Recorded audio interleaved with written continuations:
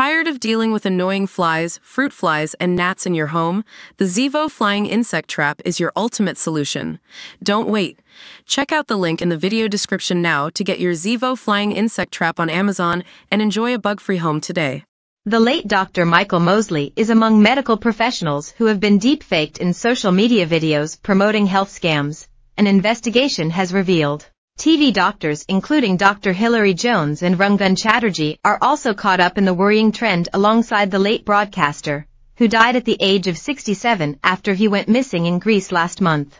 A deepfaked video, which was circulated online after Dr. Mosley's death, poses as the late broadcaster talking about a product that normalizes blood sugar levels. The fake video then tells diabetes sufferers to forget about insulin and other medication in what appears to be a vile scam. None of those who appear in the videos, which are emerging on Facebook, endorse the counterfeit products the deepfaked videos are promoting. Some of the products that are currently being promoted using my name include those that claim to fix blood pressure and diabetes, along with hemp gummies with names like Via Hemp Gummies, Bouncy Nutrition, and Eco Health, Jones said in the BMJ report.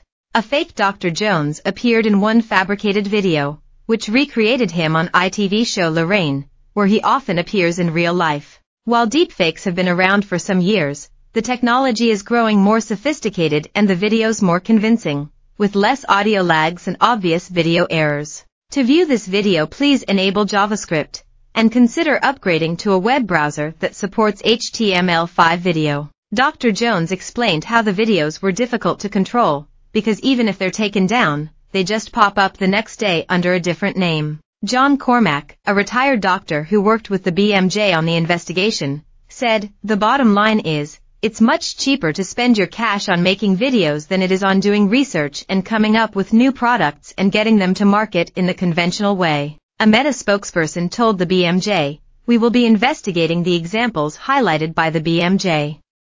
We don't permit content that intentionally deceives or seeks to defraud others, and we're constantly working to improve detection and enforcement. We encourage anyone who sees content that might violate our policies to report it so we can investigate and act." The BMJ recommend if you find a deepfake to contact the person endorsing the product to see if it's legitimate, leave a comment questioning its authenticity, and report it to whichever platform you find it on.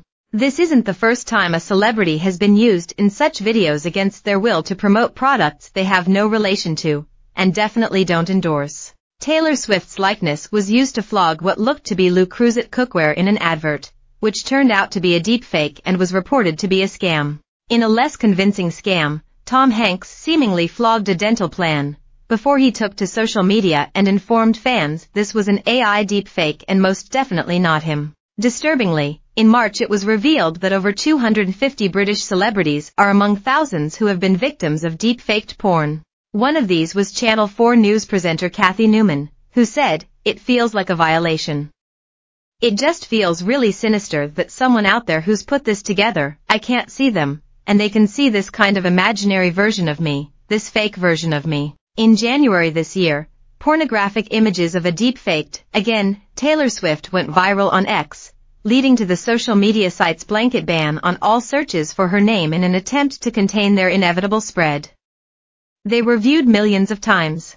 Anti-malware software company Norton lay out how to spot a deepfaked video. They advise to look out for. You can also use Google's reverse image search tool to see if an original image has been manipulated. In January, Zoe Ball took to the radio to alert fans to a scam, which used her face as an endorsement for a financial plan. Zoe said, "A lot of people are calling it Apex AI, I think, and it's making out that I've invested some money into this financial scheme and done quite well from it." Billie Eilish fans reject extortionate tour ticket prices costing £400. Westlife release single in Mandarin for huge Chinese fanbase, but there's a catch. Katy Perry's latest comeback reminds us of something we'd rather forget. Glastonbury 2025 headliner predictions as